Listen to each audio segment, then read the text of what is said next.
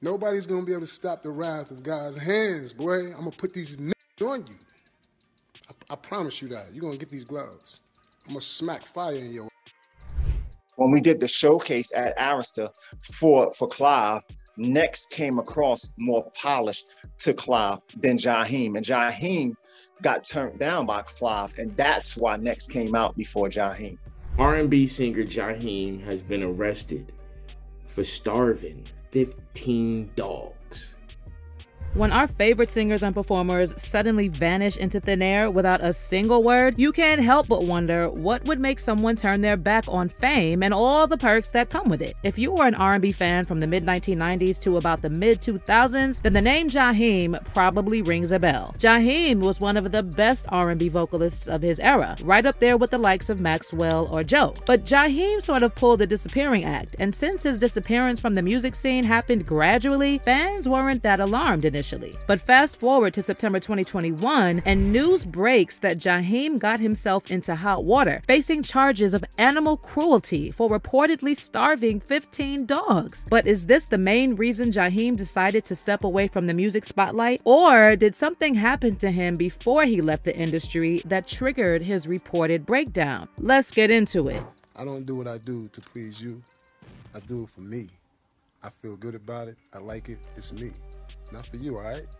Worry about what your mother got under her head.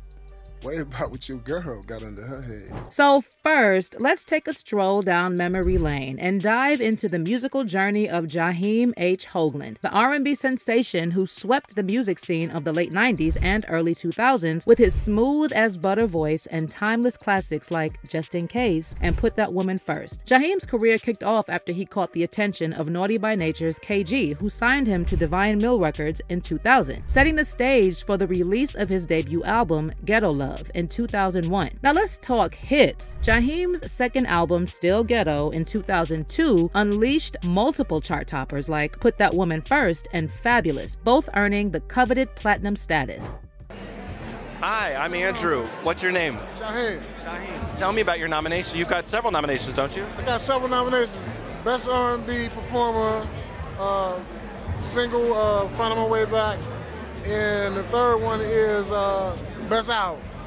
Best album. Nothing wrong with that. Nothing wrong with that. Fast forward to February 2006, and Jaheim's third album, Ghetto Classics, drops like a bomb, landing the #1 spot on the US Billboard 200 and selling a whopping 153,000 copies in its first week. Jaheim went on to collaborate with heavyweights like RL from Next, Blackstreet, Darren, and Cliff Lighty, solidifying his place in the R&B scene. The hits keep coming with Ghetto Classics in 2006, marking Jaheim's first #1 album. The following year, he signed with Atlantic Records and dropped his fourth album, The Makings of a Man. Jaheim was on a roll, churning out hits like Nobody's Business, and late 2009 saw the release of the single Ain't Leaving Without You, paving the way for the 2010 album Another Round. But after this album, Jaheim's career started to slow down, and he took an almost 3-year hiatus from music. He made a comeback in 2013 with the single Age Ain't a Factor, and later that same year, he released his 6th album, Appreciation Day. Meanwhile, Jaheim tried to get his own label off the ground called Julie's Dream Music Group, originally launched in 1997. But that didn't really work out, and in February 2015, Jaheim signed a new record deal with BMG Records, saying goodbye to Atlantic. In 2016, Jaheim released his 7th album, and so far, final album titled Struggle Love. The album was received well by music critics and debuted at #24 on the Billboard 200 chart. But a few years down the road, fans became alarmed when photos and videos emerged of Jaheim looking gaunt, unkempt, and much older than his age, leading to speculation that he was using substances. But Jaheim denied the addiction rumors and claimed that his changed appearance was due to adopting a vegan diet. But fast forward to 2021, and Jaheim again sparked concern for his mental well-being when he was arrested and charged with animal cruelty by New Jersey police. Police discovered 15 dogs in varying stages of emaciation at his home. Sadly, one dog had to be euthanized, and the other 14 were released to a local kennel. And as you can imagine, fans didn't have a lot of sympathy for Jaheim because there's simply no excuse for doing this to innocent animals. But some folks argued that Jaheim was mentally ill and speculated that he went through some traumatic experiences in the music industry. One fan said he went through something very sinister in the industry when he was in it. Maybe he had a breakdown and just wants to be heard. Who knows? Shouldn't talk bad or tease him. And another one added, people really be going through it. All these traumatic life events he wasn't truly healed from. This is so sad. He is such a talented artist and he is still on my playlist. There were also rumors about Jaheim suffering a mental breakdown sometime around 2006. And to make matters worse, he really didn't have any support system behind him. Jaheim's dad passed away when he was 2, his mom passed when he was 16, and shortly after, he lost his grandmother to cancer. So basically, he's been on his own since the age of 16 and forced to navigate the shady music business without any genuine support. What's also believed to have hampered Jaheim's potential musical comeback was his decision to publicly support Donald Trump for president. Back in 2020, Jaheim posted a video on Instagram claiming that Trump saved a lot of people and that the Americans have turned their backs on this great man. Oh boy.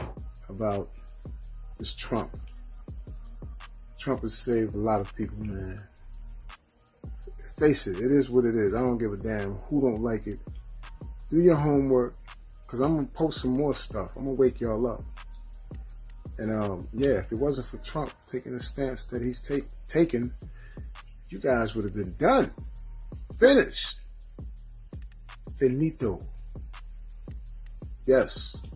Jaheim received a lot of backlash over his support for Trump, with a lot of people saying that this was yet more proof that Jaheim was struggling with mental health. But there's another side to this story because rumors had been flying around for years that Jaheim was on the DL and that he was potentially taken advantage of by some of the industry higher-ups. In fact, back in 2003, Jaheim completely lost it during a radio interview when they asked him about these rumors. I found this one article that read, "The DJ Sway team at New York's WQHT Hot 97 are probably still picking up equipment and scratching their heads, wondering what the heezy?" Jaheim, who appeared on the radio show Tuesday, became infuriated when he was asked by Jimmy Marr if he was, quote, a homosexual, end quote, during the interview. He responded by asking Marr the same question, and then he really went off. According to the Sway team, Jaheim and his posse verbally attacked Marr and busted up the studio, breaking microphones and equipment.